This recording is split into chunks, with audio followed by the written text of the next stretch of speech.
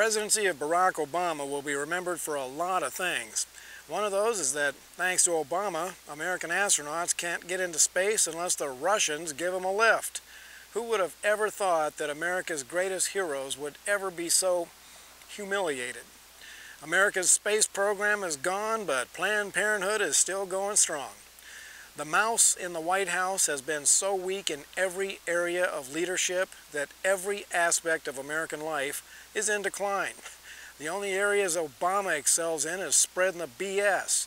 And we knew that BS was going to be a priority as soon as he chose Joe Biden as VP. Vladimir Putin, the tough guy president of Russia, sees Obama's clown show as an opportunity to resurrect the evil communist empire that Ronald Reagan brought down. Tens of millions of people were suffering under the cruel communist system, but Ronald Reagan, through strength and determination, brought them freedom by collapsing the communist system. But now we have Obama. Putin is threatening Ukraine as a first step in resurrecting the evil empire, and Obama has no idea how to take on the Russian bear.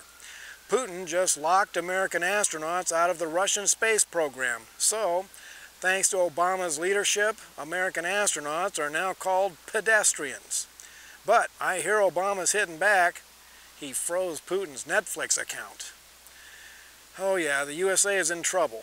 The bad guys of the world are on the rampage, and millions of people around the world are going to get hurt because the USA no longer projects strength and determination.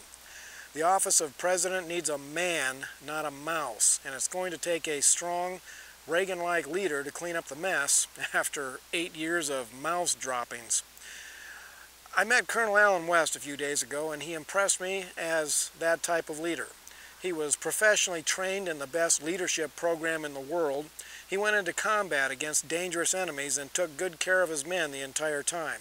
And even with his impressive background, I watched him give his full attention to every person who spoke to him. Young or old, fit or frail, Allen West made each of them feel that they were important. You know what? Whatever path Allen West chooses, I'm going to support him, and I hope that national leadership will be in his future. America is ready for another Ronald Reagan. The world is ready for another Ronald Reagan. This is Wild Bill for America. Thank you for watching, and America bless God.